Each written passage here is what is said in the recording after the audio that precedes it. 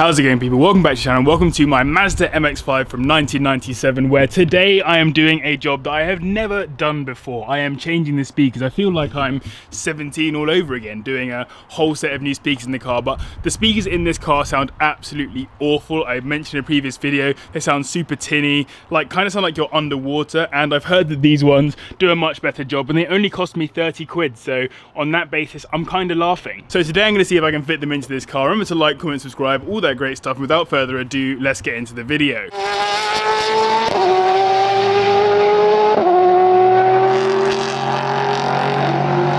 Okay, so before we begin, let's start with how the speakers currently sound in this car.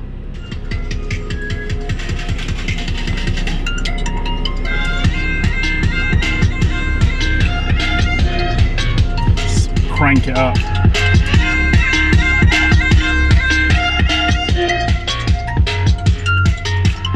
Yeah, so I don't know if you can even hear me anymore. Let's turn this down a little bit. But the key things are, sounds very underwatery, and the right speaker was clearly blown out by the previous owner because when it gets bassy, it has that horrible sort of grim, broken speaker hit, I guess. So hopefully we'll be sounding a lot better by the end of this video. All right, so these are the JVC speakers in question. I haven't actually taken them out thus far. They're pretty big. It looks like they're bigger than the ones in the car, but I actually don't know. Just dropped that. And yes, as I mentioned, I got them for 30 quid on MX-5 parts, and they were reduced, so that's always good. We have to go get the other speakers out of the car, so let's go and do that. Okay, so hopefully this shouldn't be too difficult. Literally, this panel here should just pop up if I do that. Yeah, there we go. So that is literally the speaker panel off. And then here we have the speaker with 3 little screws in, so I'll remove those screws and then see what we have behind there.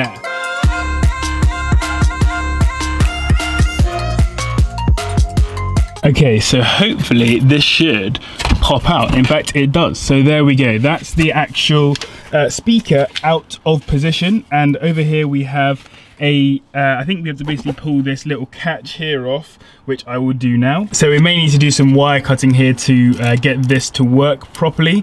But the basics are, obviously I need to attach these two, the positive and the negative, to this right here. Also, I have to test fit to make sure that this will actually fit in here. So I've heard that other people have had to actually drill this part out, but I actually don't think that's going to be the case. I reckon if I put this speaker in the right position, it should fit in just right. And there we go. As I said, look, literally there, and there, fits absolutely perfectly. People have genuinely told me that they've had to drill this in order to fit this speaker in, but there's the holes and it fits perfectly. But yes, now that I have test fitted the speaker, I now need to wire it up. So here we have the positive being the red and green and the negative being the red and white, and I need to attach those onto the positive and negative on this speaker. So to do that, I'm probably going to just literally wire strip them, attach them to this, and then once that's all done, attach that all to that. But I'm just gonna work it out as we go.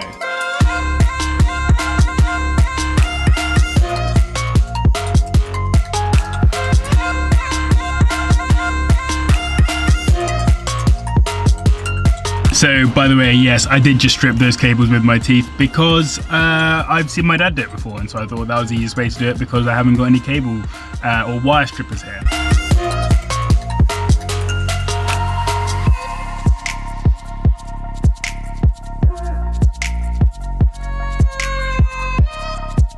Positive and negative into the right place, and now theoretically this speaker should work. So I'm gonna just put it in place and see if it makes any noise. Oh, and by the way, I'm just tightening it up into place using the provided screws in order to ensure that it doesn't go anywhere if it does actually start working. Time to find out if it works.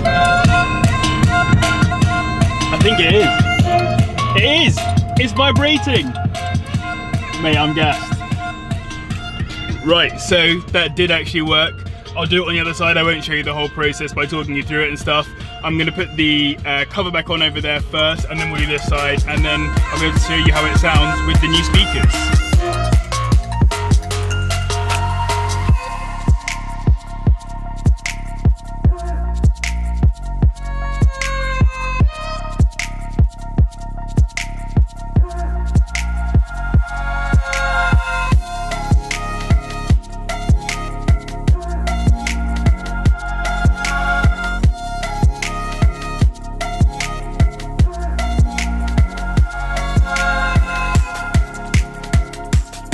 So yeah, sadly these nice little speaker covers won't actually fit into here because I'll have to leave most of the door exposed and I don't really want that. So the other covers will have to go back on, which I'm going to try and do with one hand as I'm holding the camera in the other one. It's literally just a 4 pops and it's in. And there we go. Theoretically now, when I turn on the speakers, they're going to give me a whole new audio experience in the car. So let's find out if my 30 quid was worth it. Here we go.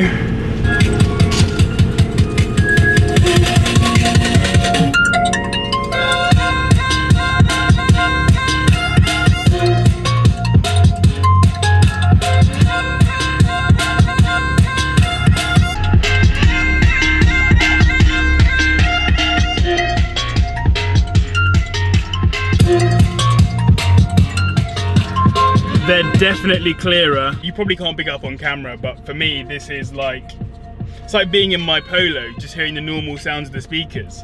But there is one problem with this set of speakers, slash any speakers at all in this car, because let's just turn that down very slightly. Look what happens if I give the car a blip.